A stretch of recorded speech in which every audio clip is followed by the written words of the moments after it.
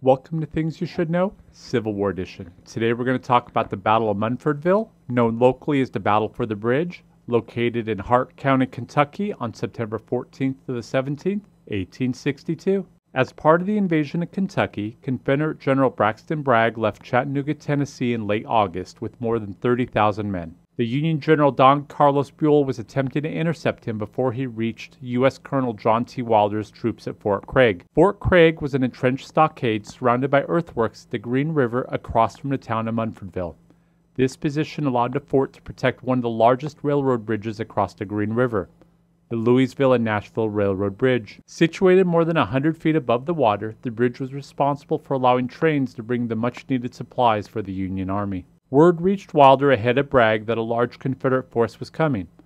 Wilder reached out to the Union headquarters in Louisville, Kentucky to request reinforcements. The scouting Confederate forces arrived at Munfordville with the idea to take the fort. The Confederates offered surrender to the outnumbered fort, but Colonel Wilder rejected the offer, and the Confederate scouts relayed this back to command. Confederate General James Ronald Chalmers decided to take things into his own hands. Without orders to do so, General Chalmers' brigade traveled 15 miles from their station at Cave City towards Munfordville. Their intention to take the fort was misinformed by erroneous reports stating there were no more than 1,800 men at the fort and that all of those men were raw recruits. In the morning of September 14th, Chalmers attacked in what turned out to be a poorly planned assault on the fort, and Union Colonel Wilder's men easily repulsed him, inflicting heavy losses on the Confederate forces. In the first day of the battle, the Confederates had 35 men killed and 253 men wounded, while the Union only suffered a combined total of 75 men killed and wounded. During the day, Union reinforcements had arrived under the command of Union Colonel Cyrus L. Dunham, bringing the fort's numbers to just a little more than 4,000 men. Dunham took over the command of the fort at this time.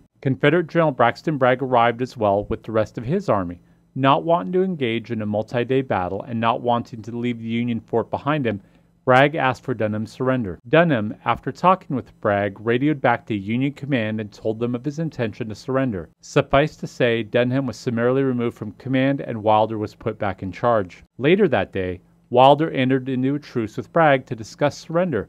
Evidently, things weren't going to go well for Union command no matter what they wanted. Wilder was escorted into the Confederate camp. There he witnessed that there was more than 25,000 Confederate soldiers and more than 45 cannons, against his very few cannon and 4,000 men. Wilder decided to surrender, and on September 17th, Wilder officially surrendered the fort to Braxton Bragg. Bragg decided to parole the Union soldiers and released 155 Union officers and 3,921 soldiers as they burned the bridge down. The victory itself was short-lived. Bragg moved on into Kentucky, and the Union immediately moved back into the fort without a shot fired. In addition, the Union built 2 more forts near that location later in the war. The final casualties of the fight were approximately 4,148 killed, wounded, and captured for the Union. Meanwhile, the Confederates had only suffered 714 men killed and wounded and missing during the battle. Join us again next time on Things You Should Know, Civil War Edition.